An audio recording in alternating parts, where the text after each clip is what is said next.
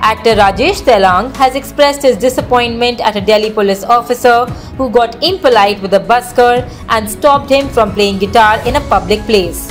Taking to his Twitter handle, the actor posted the viral video of a policeman confronting the busker and wrote, "Watch this clip on Instagram.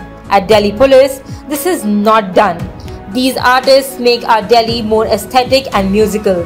Shame." Soon netizens also started penning their reactions.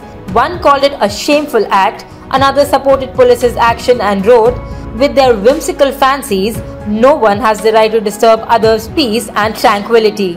And the gathering may create a law and order situation." For more news and updates, stay tuned to ETimes.